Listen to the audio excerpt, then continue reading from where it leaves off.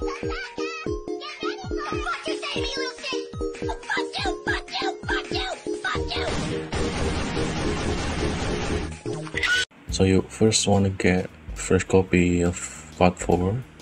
Doesn't matter where you get it. I get one from this website. You might want to buy it if you don't trust this kind of website, but you can buy it from Steam. It doesn't matter what version you have, but you want to have the 1.7 version. So I believe the COD4 on the Steam is 1.8, so you might want to downgrade that. Mine has already downgraded to 1.7. It's usually you don't want to get 1.0 or 1.8. So after that, you can see this is my fresh copy of Call of Duty. You can just launch this and then get to recording, but for this tutorial I use IW3XO because it have some other feature that Call of Duty, just the vanilla version, doesn't have. It's like you have like GUI for the custom sky colors. You can also tweak some film tweaks directly on the GUI. Yeah, the COD4 doesn't have that, so we'll use the IW2XO. But we're not going to use this one. We're gonna use the Crummy installer. So you might want to download this first. So yeah, download the bad version, save it, put it on your COD here, and double click it. Yeah, just when you get the screen, just run it. Okay, make sure you don't have the COD4X, the 1.8 version. Mine is 1.7, I believe. So just press any key to continue. Current COD4 directory, yes. Is this okay? Yes. And then we'll just install the IW3XO. And this installer come with COD MVM, so you can use the theater function, so you don't have to deal with that stuff. This installer is so easy. Thank you, Chrome, for the installer. Yeah, you can see it's like it install the IW3 MVM. So press any key to continue. So if you wanna start the game, click the pad, double click it, and then press any key to continue, and then you will get in game.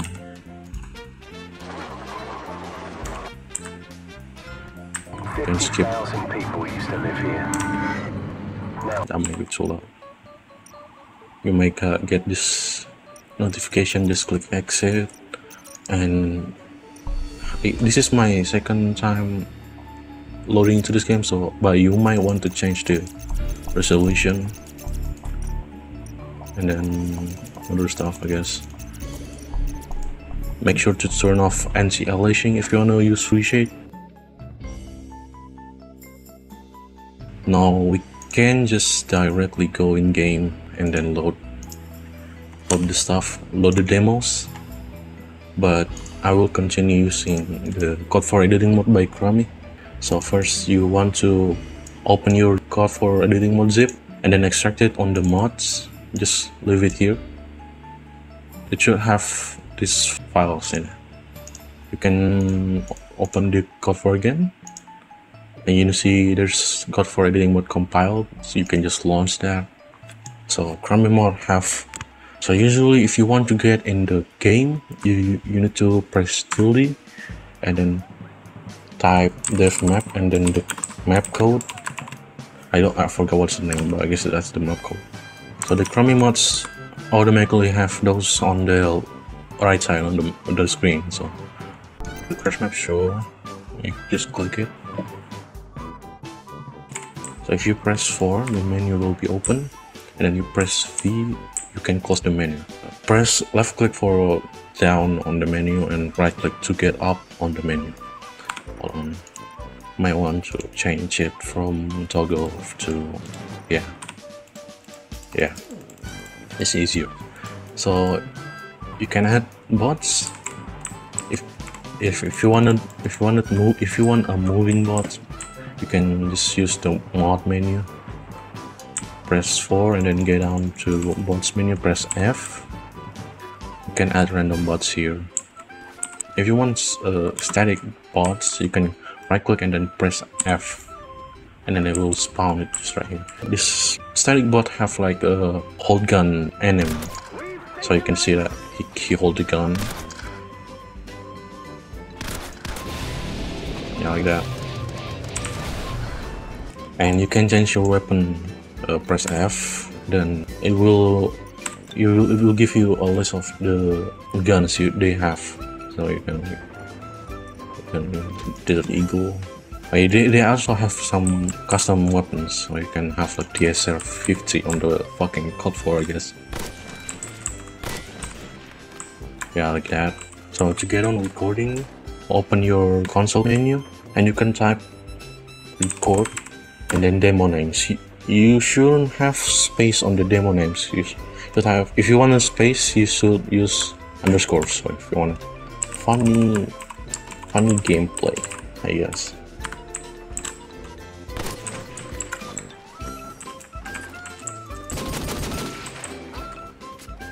And if you want to stop recording the demo, just open the tilde and then type stop record, and it will stop the recording. You can just play with the boss here. Just click the quick start and they should just spawn, then you can play it right.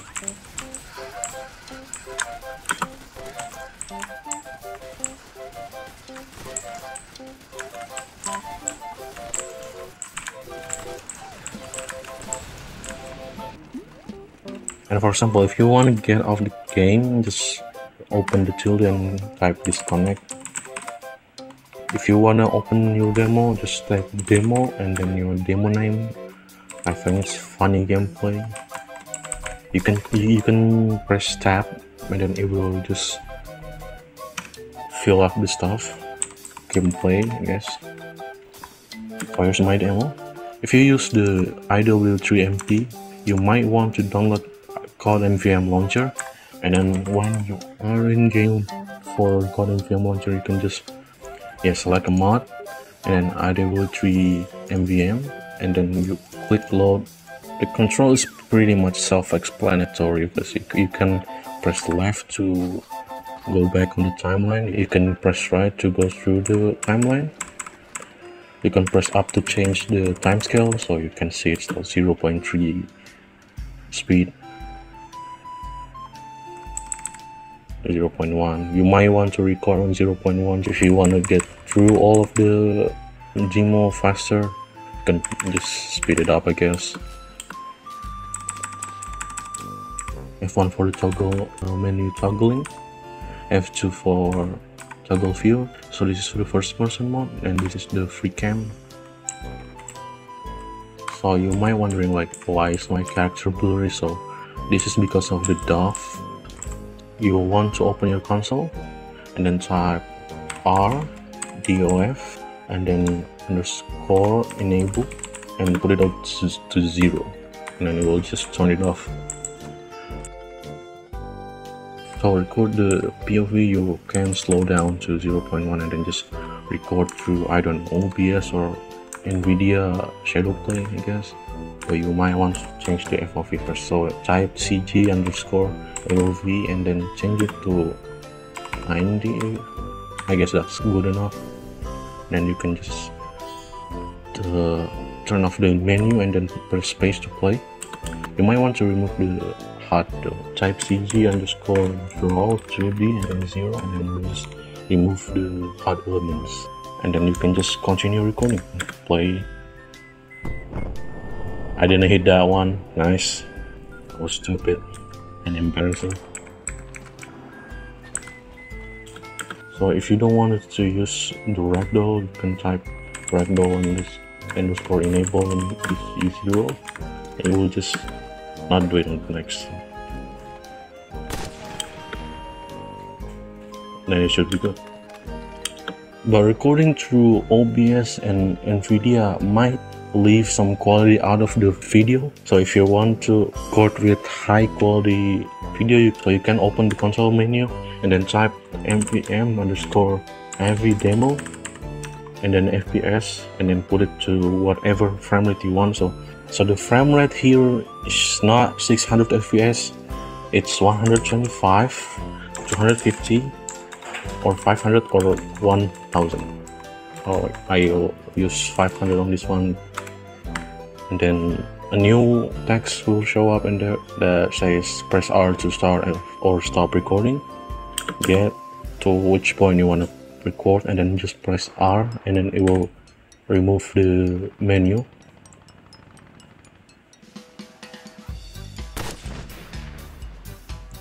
The downside of this is usually if you put so many stuff on it, it can be laggy or just slow, so slow, even slower than NVIDIA or OBS. But the quality is untouchable using Navidom.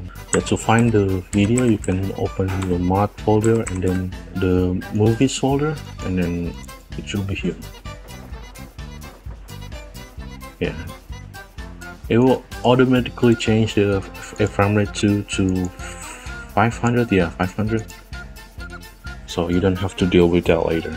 Okay, let's continue. So you see that MISC button down there, it says control.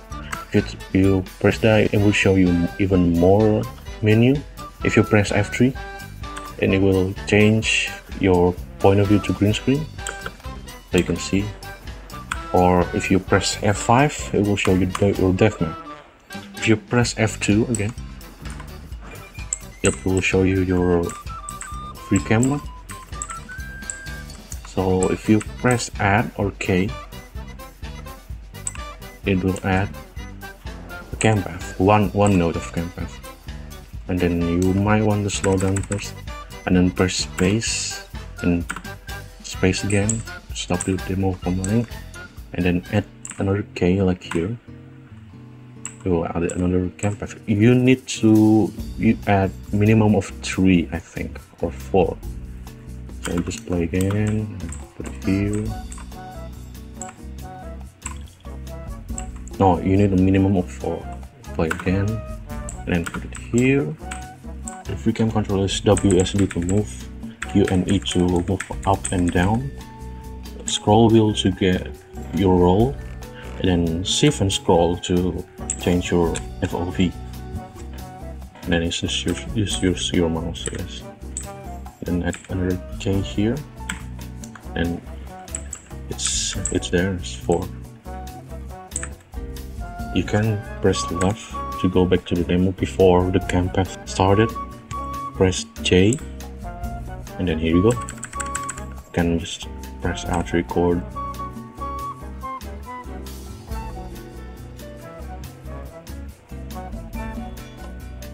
So then to delete all of your cam path, just press L. So that is normal cam path. So if you press F4, it will change it to frozen camera. So you don't even need to 0.1 this one. You can just add K. Don't press the space button for this one. Your timing will be off. After you add your camera, just add another camera, guys. Like here, and then here, I guess. If you press J, yeah, don't press the space button, just press J. I will change the cinematic to frozen. Let's use this one on the death handing. Just like here. Is it on frozen mode? Can you press K? K again. K again.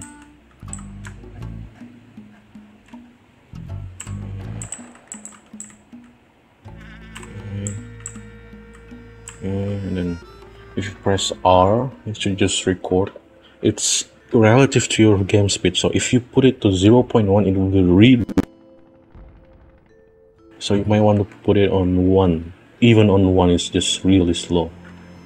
I will add like another speed. I don't want to record a lot of clips for this one, because one cinematic is like almost 1 gigabyte. That's not even counting the POV. So yeah, I will show you a method to decrease the file size using other codec.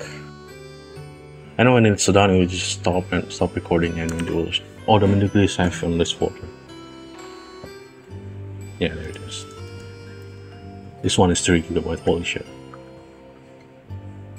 See, I think I forgot to explain how to use the DevGui. So if you want to use different CFG, you can open your console and then type dev GUI, and then just close it, and we'll show this GUI.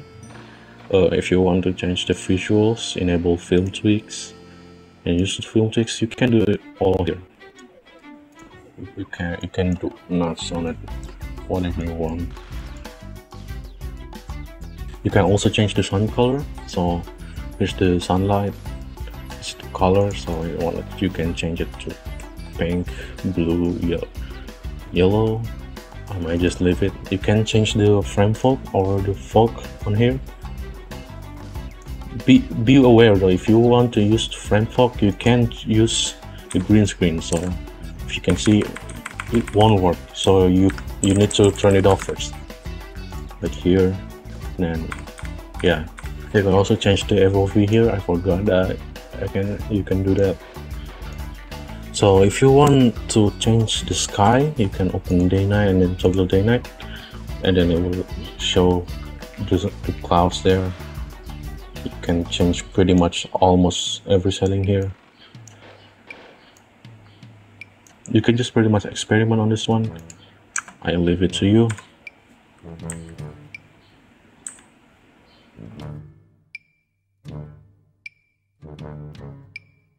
So I guess that's it for the tutorial on how to record COD4, I guess. If you want to reduce this file size on it, you can go to Jingzor's website and then open his GitHub and then download his prereqs and download. Yeah, you should install Xvid and QuickTime and FFmpeg, but you should download the prereq bat. So after you download it, just extract it. This one, extract it on the clips folder. Put it all on the folder. You don't want to put your movies and stuff. You might accidentally prorec your pirated movies. After you extract it, you just double click it and then it will show you this menu. They have other option, you like TGA, PNG, Xvid and ProRes. TGA and PNG is just basically image sequence. Xvid and ProRes is video codec. So Xvid is smaller but slower to decode, but ProRes is a little bit bigger, but it has better time to decode. So I will use ProRes on this one.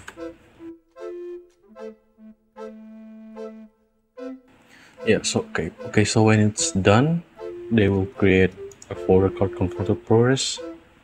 And inside that you can see like the funny gameplay.mov. It's from 2.6 GB down to 400 MB. For Xvid, it's usually even smaller than that, but if you edit it, it's really slow. It's usually just used to archiving and stuff, I think. And you can see like the funny gameplay from 2.6 GB down to 400 MB. And then funny gameplay one is like 900 MB to like 143 MB. Yeah, that's pretty small. Yeah, I think that's it, I guess.